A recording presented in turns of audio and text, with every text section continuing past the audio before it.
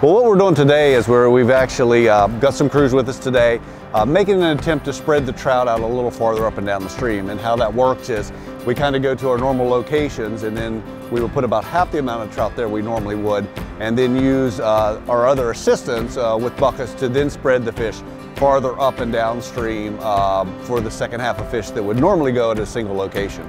You know, one of the other potential benefits is it kind of disperses the anglers. As an angler, we stock a spot, you don't feel like an angler, you need to fish just specifically in that hole to have an opportunity to catch a fish.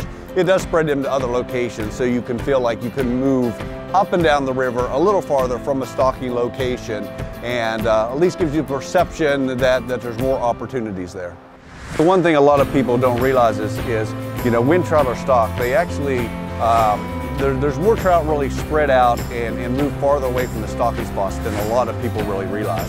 So a lot of folks feel like if they don't get there on the day they stock, they don't have an opportunity. They see a number of people maybe limit out on fish, and they think, well, that's all the fish, they've all been caught.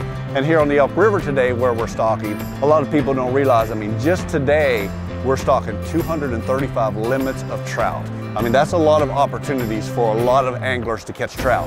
The amazing thing is next week we do it again. So a lot of times there's fish far away from the stocking locations. They're a little more finicky. You just have to fish for them and work on your techniques and work on how you present those baits. The fish are there if anglers just go after them.